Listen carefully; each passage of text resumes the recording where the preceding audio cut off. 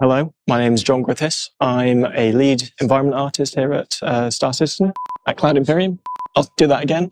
Hi, my name is John Griffiths and I'm a lead environment artist at Cloud Imperium Games. I'm heading up EU Sandbox 2 and we're working on the revamped underground facilities which you saw at CitizenCon. This is also my first ISC episode and it's also the first in our lovely new office. So I hope you enjoy.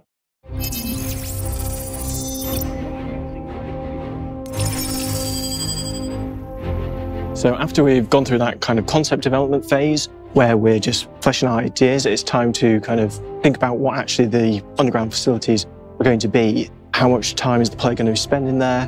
What are they going to be doing there? How many they're going to be? What kind of themes they're going to be? All that jazz we need to think about, and we also need to plan out how we're going to do it.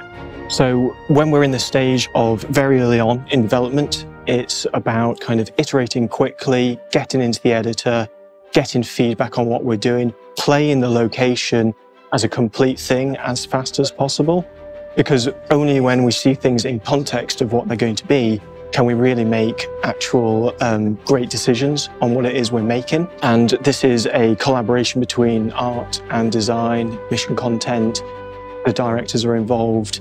It's just molding the beast into something tangible, which we can then take into our planning stage to iron out what it is we need to create and how we're going to create them.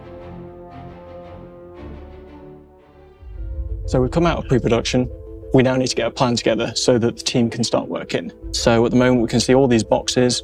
All the ones on the top are rooms, all the ones underneath are overlays. So overlays give us that variety. When the team looks at this, they don't have to come to me to ask, does the surface structure medium need work doing to it or not?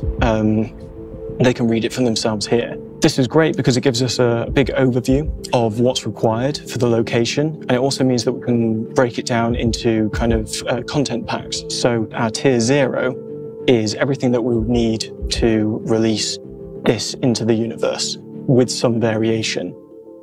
Our tiers after that kind of are additional content, which might flesh out some of the UGFs or give it a new theme or that kind of thing. So some of the rooms that are in production at the moment, let's just skip over to them.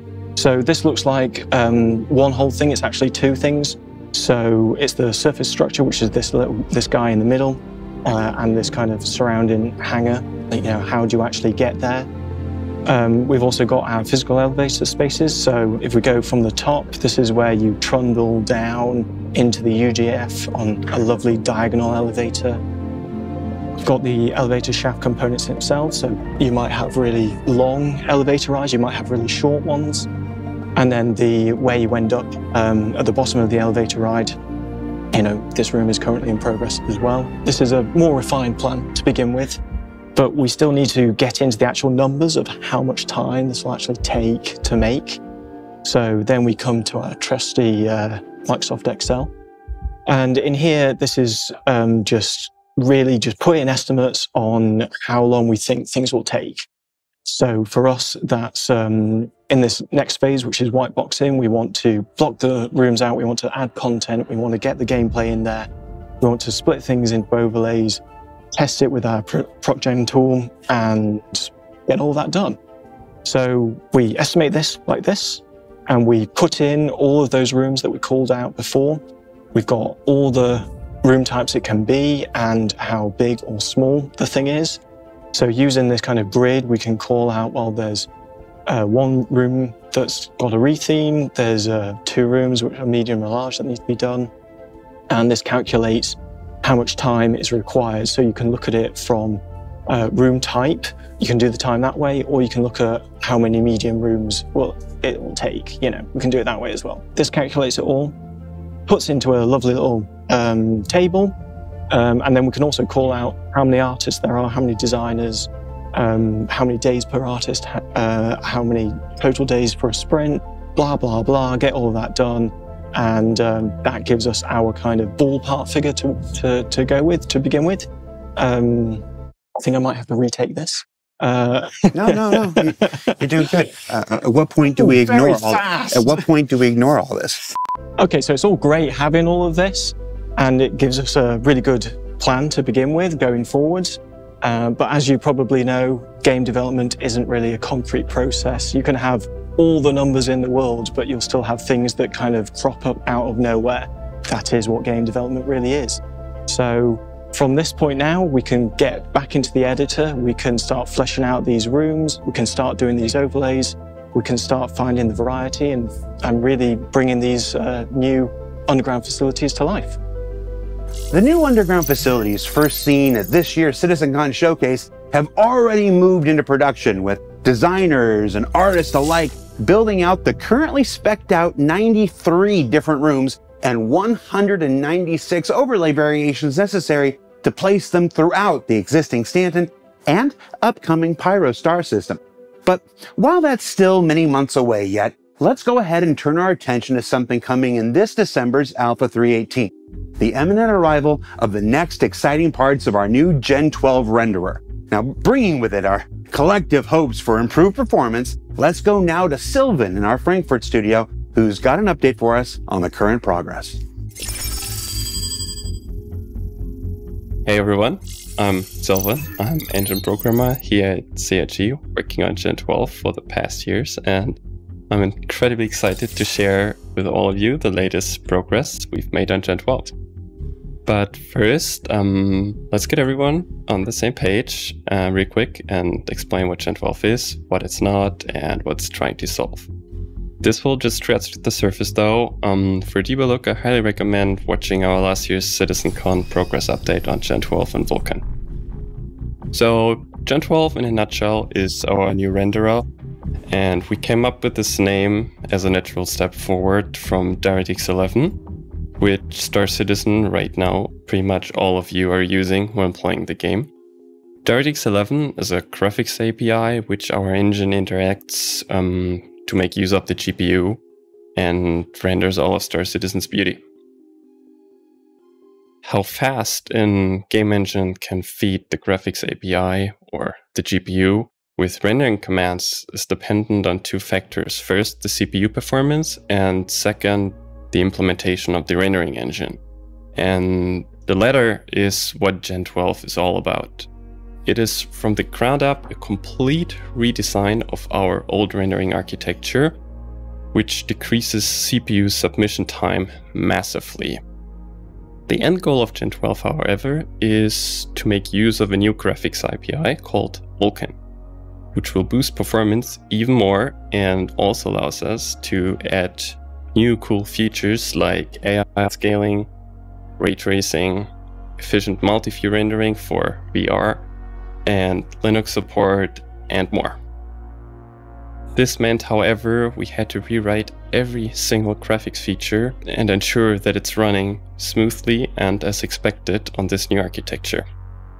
A daunting task, which takes years in a game like Star Citizen with its hundreds of different shaders, thousands of materials, and dozens of features actively used in production.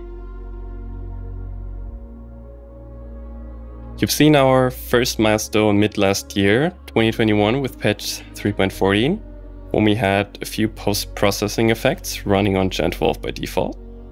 This proved that our new rendering architecture was working as intended, and we could start heavily focusing on the scene object rendering, which is the biggest and the most time-consuming task for Gen 12.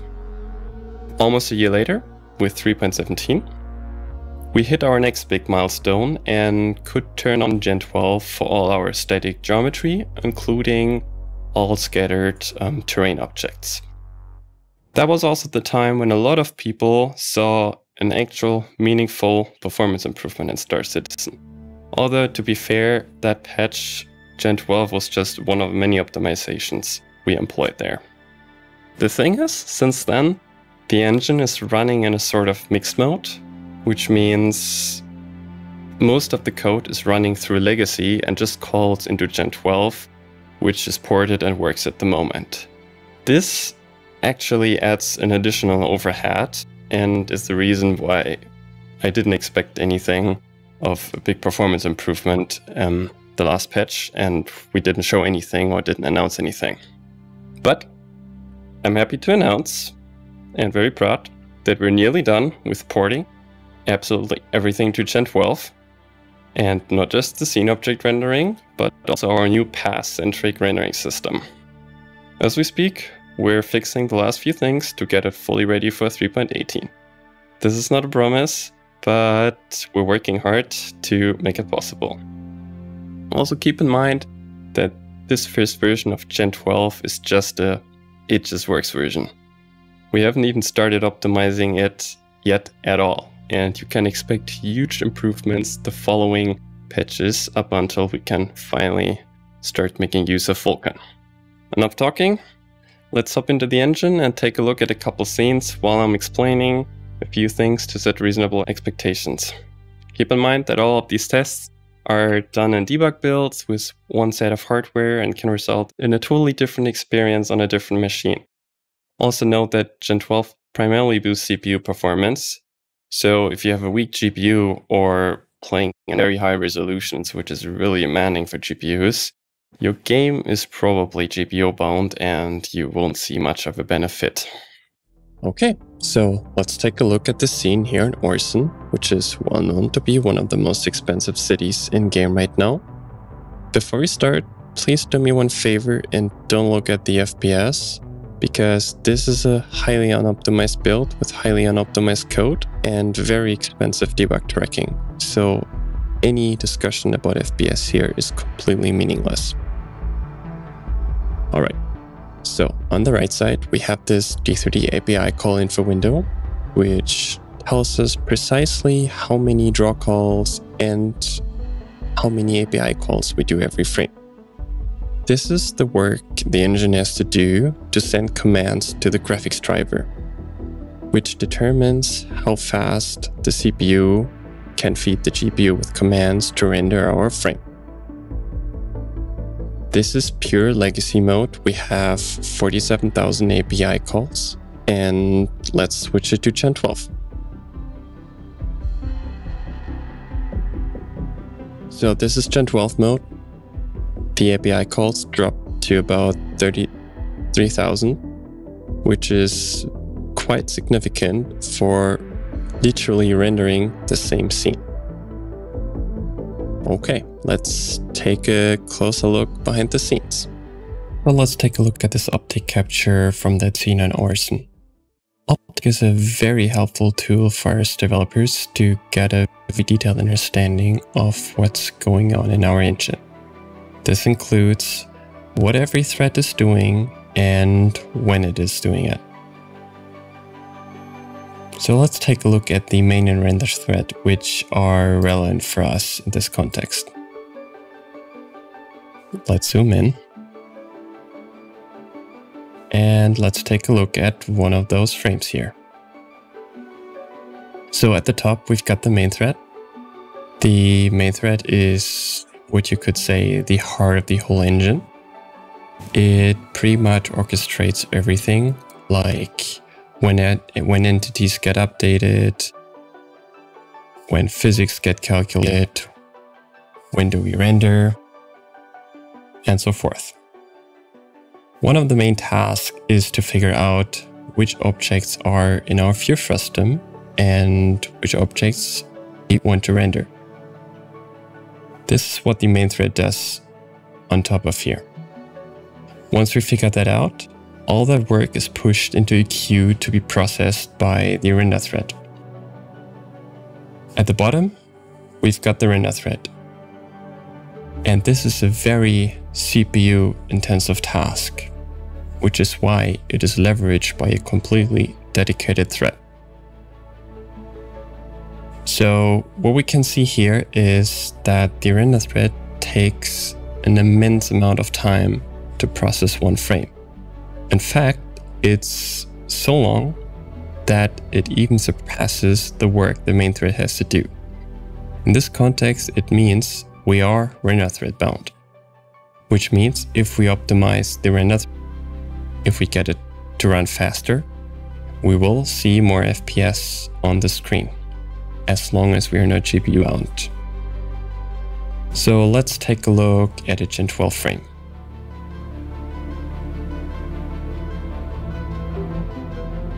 So here we've got a Gen 12 frame. Now the opposite is the case. The render thread runs faster than the main thread, which is indicated by this red bar here at the end. This means the render thread has to wait for the main thread to finish. And hence, in render thread bound scenarios, as long as we're not bound by the GPU, we will see an FPS increase. And if we zoom out here, we can see that every frame, the render thread is quite faster than the main thread. And yeah, waits up to 20 milliseconds on some frames. Whereas in Legacy, yeah, the opposite is the case, and the main thread has to wait. To summarize, with the current Gen 12 renderer, we saw a tremendous amount of API call reduction than before, and depending on the scene, 50 to 100% faster render thread performance. Let me emphasize again that all these numbers are not final, and we haven't been optimizing Gen 12 at all yet, and you can expect more improvements in the future. It also depends highly on the hardware you're running at, so once it hits live and you're using it, let me know how it's working for you. So what's coming next, you may ask? Well, once we're fully done with Gen 12 and we can actually run Vulkan, there's still a lot of optimizations we have to do, like actually completely getting rid of the render thread, employ a fully multi-threading rendering approach, doing async compute, and so much more. The sky's the limit here. And since we're developing Vulkan in parallel at the moment, it is to be expected that once Gen 12 is fully working, it won't take long for you to have it in your hands too. But more about that in the future when it's actually ready. Last but not least, a big shout out to everyone involved in getting Gen 12 ready so far. And yeah, I hope you like this little sneak peek into the future of Star Citizen's rendering engine. And feel free to drop any questions in Spectrum, and I'll gladly do my best to answer them. Thanks. So what did we learn this week? Well, we learned that resource planning is an essential step to ensuring your artists and designers are working efficiently to deliver locations like the new underground facilities quicker than ever before. That the new underground facilities themselves are already in production, and you can bet we'll be following along with their progress ahead of their scheduled release next year. And that the new Gen 12 renderer looks to relieve much of the current CPU bottleneck in the persistent universe, and that work will still continue after the next major milestone in the upcoming Alpha 3.18. Now don't forget that this year's Day of the Varro Halloween festivities are going on right now. You can check out all the details on the robertspaceindustries.com website. And if you're looking at this new set and wondering what the heck's going on, maybe you should check out this year's CitizenCon 2952 full broadcast, which is available now on both our Twitch and YouTube channels. For Inside Star Citizen, I'm Jared Huckabee, broadcasting from inside the only constant. We'll see you back here next week.